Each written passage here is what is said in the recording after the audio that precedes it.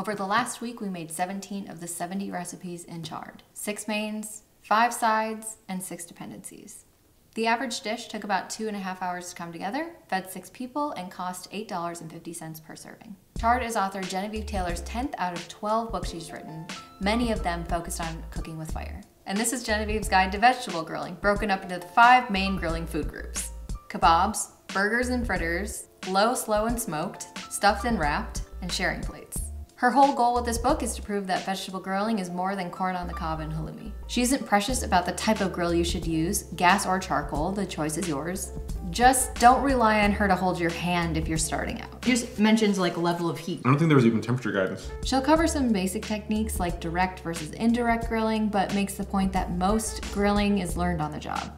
For folks who don't have a grill, or if you live in a cold or rainy environment like the UK where Genevieve lives, she has this nifty little icon key indicating which recipes can also be made indoors, either on a stove or in an oven. She also includes callouts to the 23 recipes that are vegan. All right, enough talking about it, let's get cooking. Okay, just unexpected fires. Let's roll the tape. Let's roll the Bye. tape. Roll it. I think the dimensions they give us might not work very well for our skewers, so I'm gonna slightly adjust to make them a little bit bigger. Do you mind doing the garlic for me while you're over there? Sure.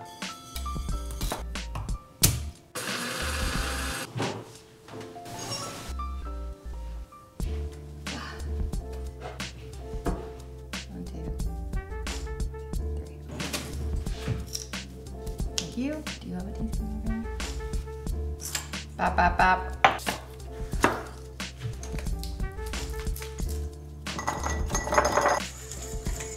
It's already done. Great. Idea. The same size bowl. I'm worried. Physics.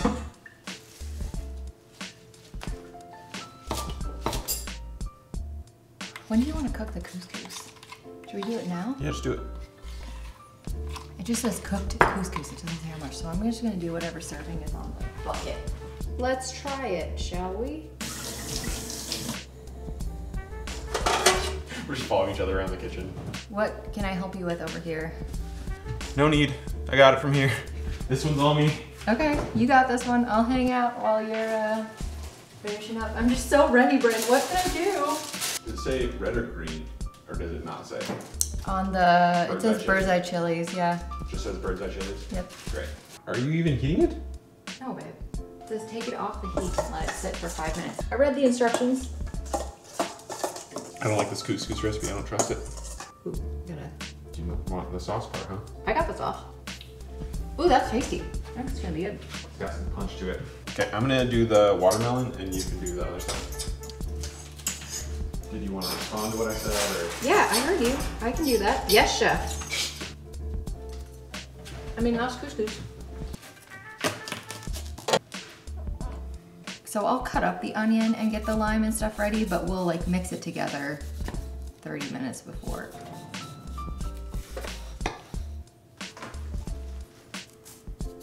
$48, $51, $51, $51. God damn it. 47, 50. Right. Roughly chop? Oh, fuck that then.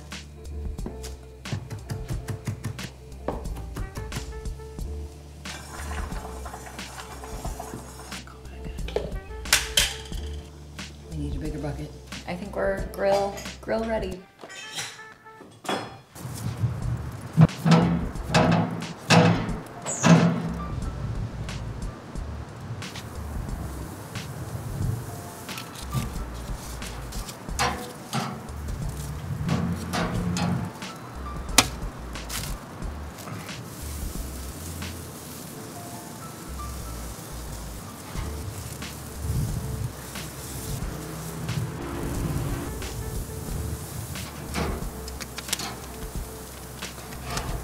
Getting to flip on time and not lose their crust. Some of these are gnarly, but I bet they all taste fucking good.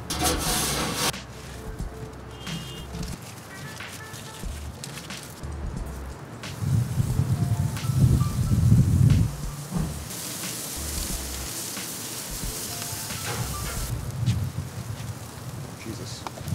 Well.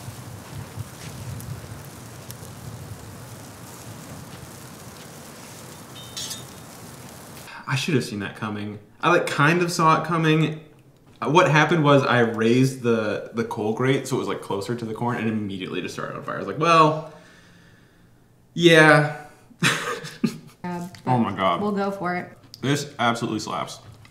It's like elote but with like South Asian flavors. It's like coconutty, obviously sweet corn flavor, and then you got a mild hit of the bird's eye chili, but not bad. This is great. I will totally make this again. That halloumi is so salty. So on the salad, we've got salty halloumi grilled. Some of it is a little more grilled than others, but very tasty, very salty. We've got some pickled red onion that gives it kind of like a bitterness. It's sharp. Sharp bitter. Yep. And then the watermelon is nice and sweet. And then we've got cilantro in here and a little bit of mint, like diced up, very herby. And then we've got the pistachios that gives it, I like the pistachio more for It's like. a little bit like oily, like richness. Yeah, I like the pistachios for the crunch that it gives. Because I think everything is kind of samey, but then you get a hit of that pistachio and it's like, ooh, that's kind of nice. Okay, Bryn has moved on. Oh, I'm having a great time over here. Did you talk about any of these flavors at all, or are you just eating it? Are you just housing it? It's undersalted. The couscous is plain couscous. The eggplant is just very cumin and coriander flavored. Everything else is like kind of not really there. The tomatoes just taste like tomato. And then the yogurt sauce is what? Yogurt, garlic, cilantro, and mint? Or is there cilantro? I think it's just mint. So it doesn't have a lot of flavor is what you're saying. Yeah, these are the worst dish of the three. This is lacking flavor. Everything else had a lot of like intense, complex flavors. And this is just vegetables and couscous and yogurt. All right, it is day one working out of Charred. We're making the herby falafel burgers with hummus and the grilled peppers with chickpeas, tomatoes, black olives, and harissa yogurt. All right, let's get cooking. Let's use this mango to hold down my book. We're gonna use the food processor a bunch today, I think. I don't need to keep this stuff or anything, do I? I just don't want to wind up like having to have read through all of the instructions before it's like, wait, did you hold on to that aquafaba from the beans? Because you need some of that. Oh, fuck off. Why are you telling me now? Sure you don't want an afternoon wiener? No, I'll pass on your wiener. 2 cloves of garlic. We'll call that 1 small bunch. Greenhouse effect. Yeah. 4 tablespoons of graham powder.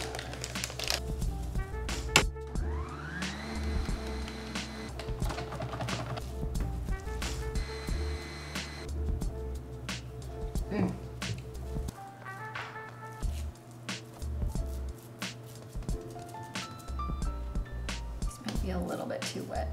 We're gonna try it. Chill till we're ready to go. Time to make some hummus. 1. Just a lot of dishes.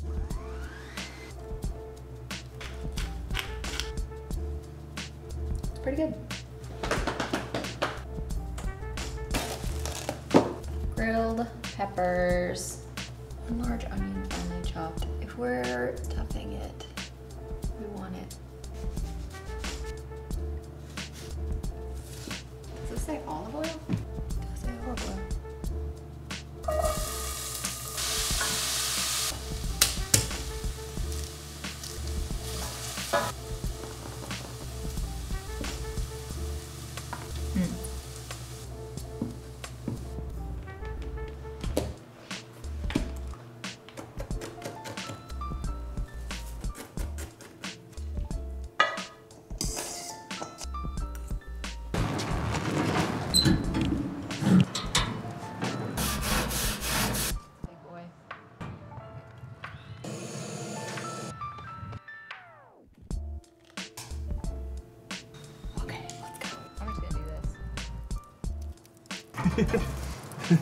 We're making it more difficult.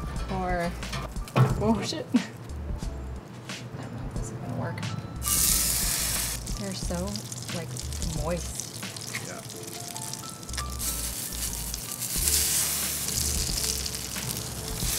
Shit. It might be just too wet.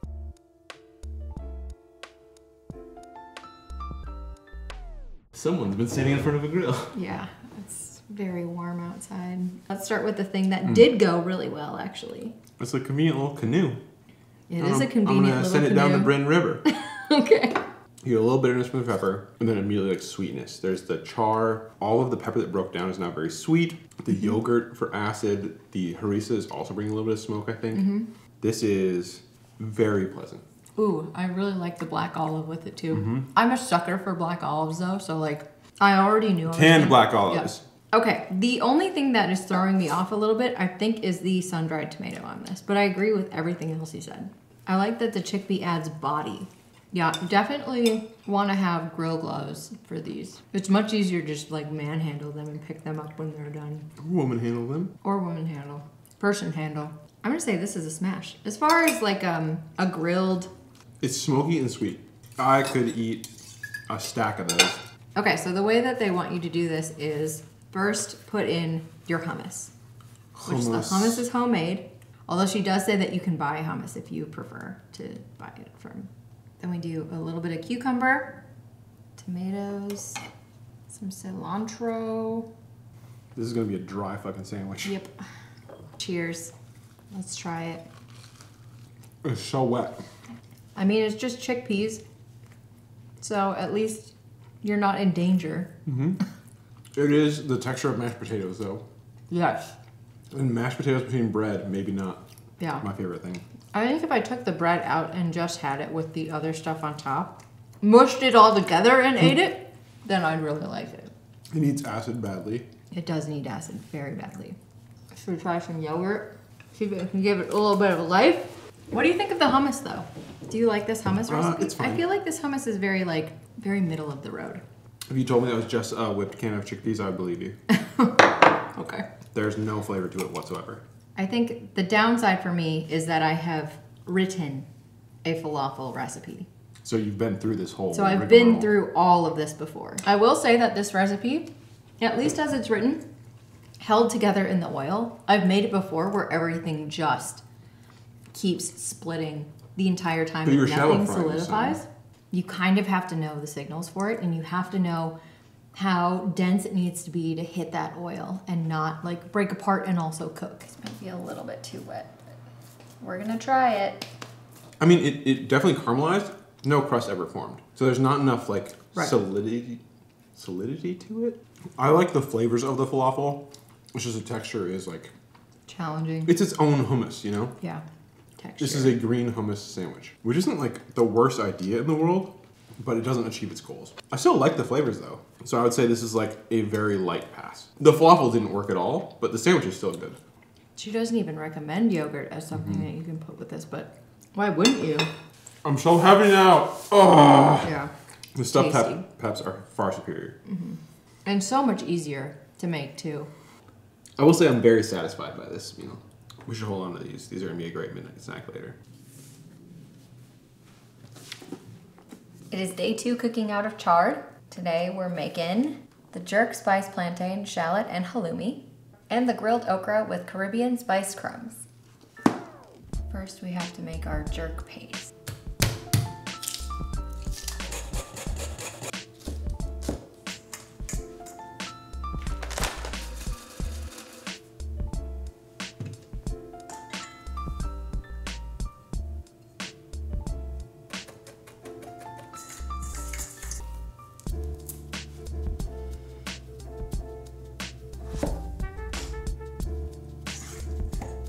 Cut into 9 cubes also. Each cut into 9 cubes, okay. Some of these cubes are pretty massive, but sliced into 1/2-inch thick rings. Hopefully I don't break these shallots too much. Come on.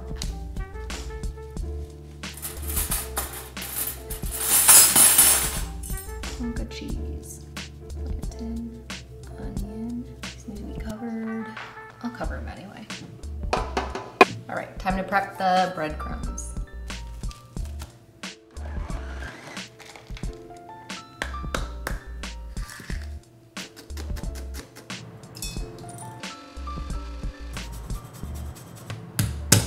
Got my bonnet, allspice and cinnamon, ginger, garlic, breadcrumbs. I think we're all prepped up. Oh my God, 300 on the nose. Let's go start a fire. Yep.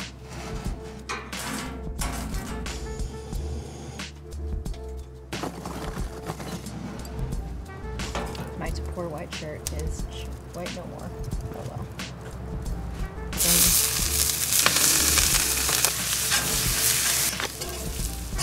In. Ooh, so hot behind the pan. Yeah.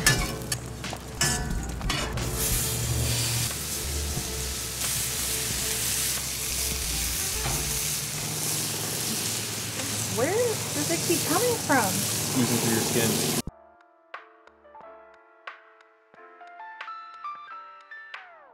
How was your second day running the grill?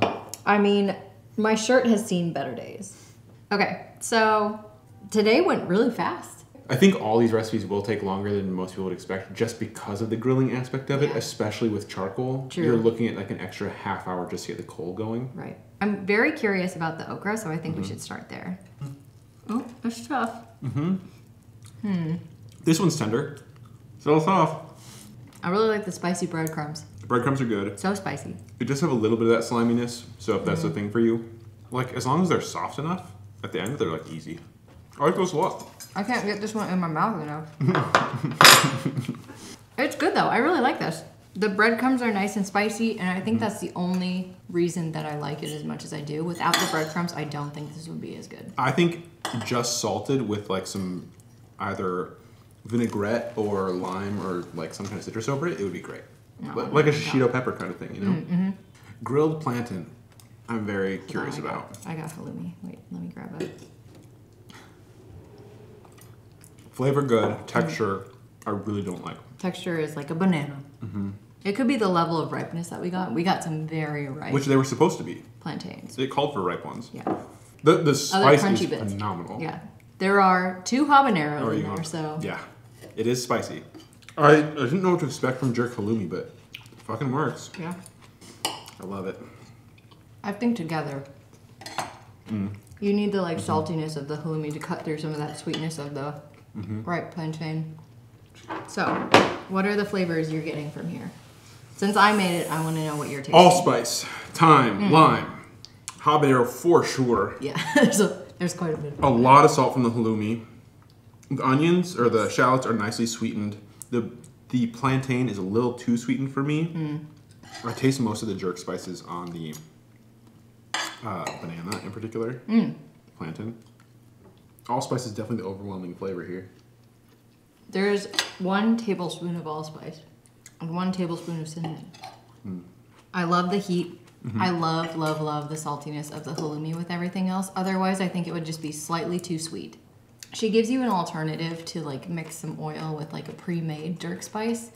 Honestly, I think hers is pretty good. I would just make the one that she has listed. The skewers, I think if you like bananas, smash.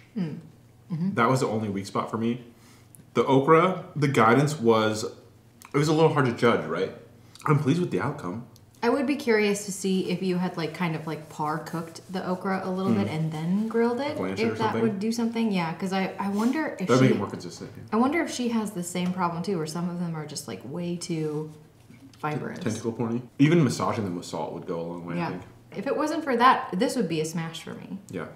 Or maybe I just need to be better at like picking my okras. Light smash on the okra, just because of the fibrous stuff. Smash on the plantains. I'm light smash on both. I think I like the okra a little bit better, but I just wish I had known better going in. I think next time we make it, it will be very good. Yes. Oh my god, those shallots got me. That last shallot just like did a Sharp. like wasabi. Like opening all my sinuses up.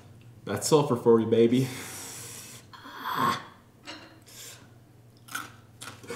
Cut the sting, but With then the I habanero realized that the breadcrumbs. habanero breadcrumbs are maybe not the best pick. Okay, here we go. We're We're gonna make the barbecue sauce glazed cauliflower and the smoky sweet corn polenta cakes with green tomato salsa. All right, let's get cooking.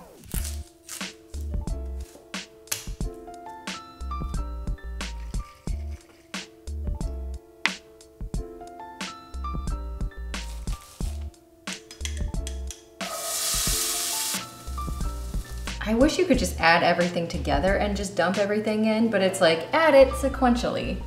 Now what? Cool, let's get the rest of the stuff ready.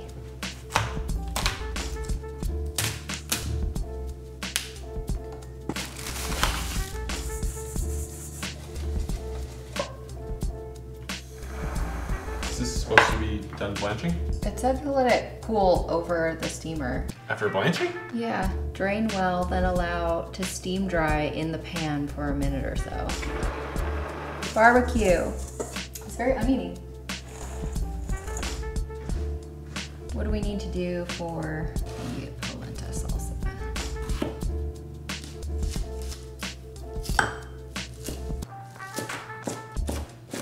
Oh, got lime juice right in my eye. Ah.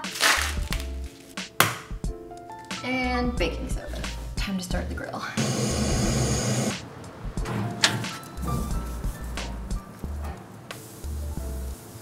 I'll take a minute. Bad boys. Not really brushable, I would say. It's infuriating, really. The sugar is just like charring so fast. They're just falling off the skewers entirely. Okay, well.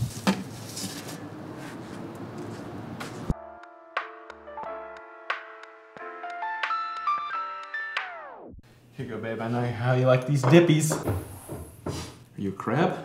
I'm a crab for this dip. I'm a crab for this dip. Okay, here you go. I'll get you a cake. Woo! Those are delicious. Mm-hmm. Those are way better than I was expecting. Yeah. Since I know exactly what's in here, tell me what flavors you taste. Well, all the flavors are from the salsa verde, which is like, Yep. all the parts are very visible. Yep. So like tomatillo, serrano, scallions, cilantro, Right. all very visible. Right. There's a little acid going on, I think lime. Yeah. There's lime in there. On the corn, I only taste corn really, like sweet corn. It's all corn flavor. They're sweet. They're spicy. They're fluffy. It tastes like sweet corn with salsa on it. And the texture is very much thin cornbread. As far as like a brunch thing goes, I think those would be like excellent if Ooh, you're interesting. doing a brunch. It's giving chilaquiles, right? Like a little bit. I think definitely a smash. Yeah, definitely a smash. The challenge is just grilling the corn and then like having another like 20 minutes of work to do before you're ready to grill again. Right. It's very steppy. What if you grilled the corn, then finished them on a griddle indoors? That might make it way easier. You could also like grill the corn like long in advance. Like if you grilled it the night before and then shelled it and were ready to go with the corn cakes the next day. Yes. The salsa verde is solid. It would be way better with queso fresco. Do you want some? Yes. Here, try one of these. I mean, yeah. Duh, you know? That's good.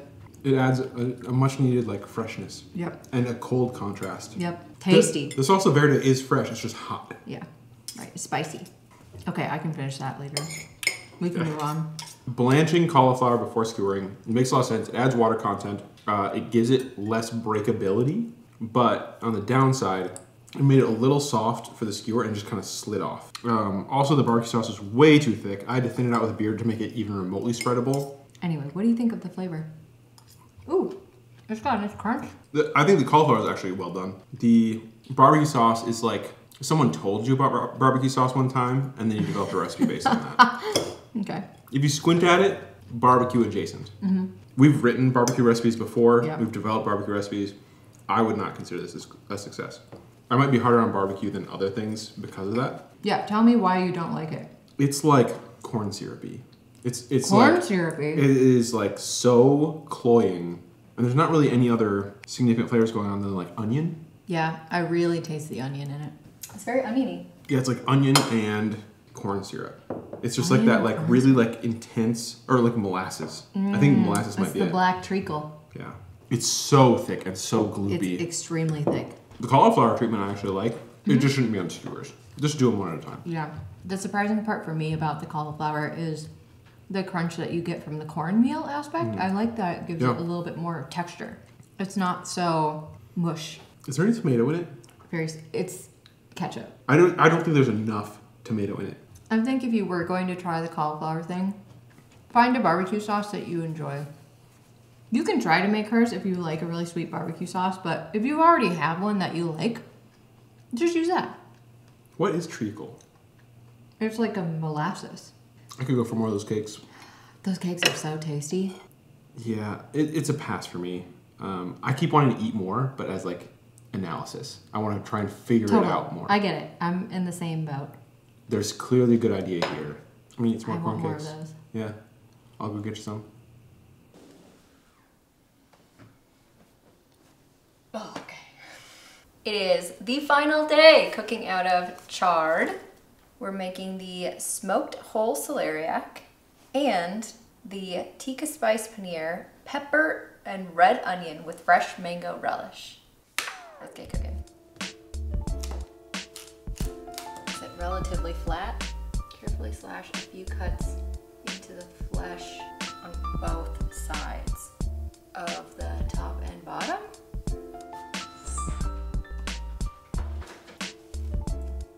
Slash a few cuts really deep into the flesh of both sides. All right. So I'm slashing. All right. You got it? Cool. All right, yeah, you can do that. I will toast the coriander seeds. Ooh, I just want to catch all those juices. I might have burned. We should start over. Yeah, might as well. It's good.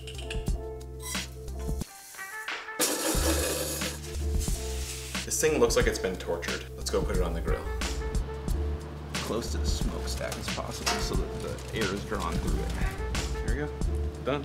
Let's make this tikka paneer now. Oh, Jesus. Thank you. 1, 2, 3.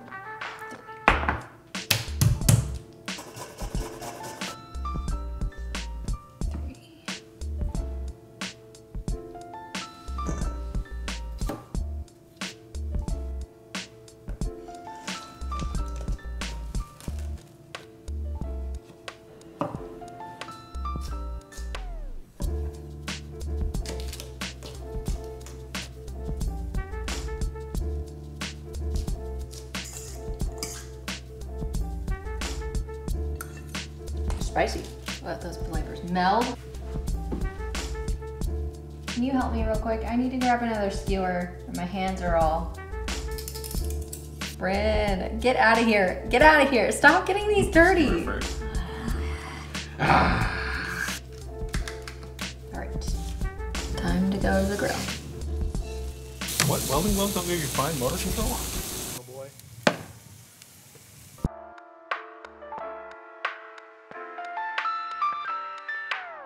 I'm very excited to try the celeriac. It's pretty good. The OGs who were around for Thanksgiving know that we love a roasted celeriac. This piece isn't particularly tender. I'm gonna get a knife. It cooked for 3.5 hours. And it's got a nice like cherry smoke on the outside, which I appreciate. She didn't specify any particular wood. She just like add some smoking chunks. No guidance on the smoking, by the way. 0. But she was like, chuck some smoking chunks in and put the stuff on immediately. It's like, all right, Genevieve, take the wheel. It got a little dirty smoke, but it's still good. I'm still getting a lot of the celeriac flavor coming forward. I think if you salt it enough after, then you get more of the coriander. The coriander seed. Yeah, you want to heavily salt your celeriac. Oh, so good though. Yeah, you're right. Can I? Oh, does that get you a knife? I swear to God, I got you one. I'm sorry. It's okay. I'll borrow yours. That's a straight down the middle. It needs some like flavor. That's where my problem comes in. It's a pleasant base. Are we supposed to use this with naan? With naan and then with the salsa. The paneer is the only thing lacking in flavor, in my opinion. But the salsa kind of takes care of that, I think. Nothing mind-blowing. All the flavors are quite mild, sweet, lightly acidic. The paneer is just such a dense block that it's hard for the flavors to seep in. The bread is a lot with this. I feel like each bite is a very full bite. The salsa is necessary. Otherwise, there's not... It needs more salt, honestly, also. Not enough flavor. Middle of the road with this one too. Like a 5. It's not bad. It's just not amazing. I wonder if this had like a salty, slightly liquidier marinade, if it would soak in more. I feel like I'm working so hard just to eat any of it. I feel like the naan is sucking all the moisture out of my mouth. And then you have a relatively dry paneer. And everything is just fighting for moisture. Linsky? Yeah. So what did we think? This book obviously relies on grills or grill-adjacent cookware, like grill pans, skewers, and skillets, but she also makes frequent use of the food processor. Only one of the recipes we made all week needed to be on a grill, and that was our smoked celeriac. Everything else could be made in an oven or on a stovetop with either a griddle or a fry pan. And some of the British ingredients like black treacle and tikka paste are a little bit harder to find in the US, but we were able to get all of them online. Since this book is all about grilling and she goes so far out of her way to make it easy for folks without barbecues to be successful, we gave accessibility a 7. One thing that I love to see in a cookbook is when the photo representation actually matches an outcome, and this book does that. The recipe design is also excellent, with ingredients divided into helpful sections, and the icons I mentioned earlier make it easy to scan for alternative cooking methods. I just found myself wishing that I had a list of the recipes by method, but that's such a small detail that design is going to get an 8. This book really leans into the milder and sweeter flavors with only a handful of intense standouts. Woo! Those cakes are so tasty. Oh my god, those shallots got me. That's sulfur for you, baby. In particular, the corn cakes, the stuffed peppers, and the okra were all amazing. This is very pleasant. The falafel burger didn't really turn out for us, It is the texture of mashed potatoes, though. and the barbecue cauliflower was pretty underwhelming. The barbecue sauce is like, if you squint at it, barbecue adjacent. But every recipe gave us new ideas on how to adapt our own cooking. Flavors a 6.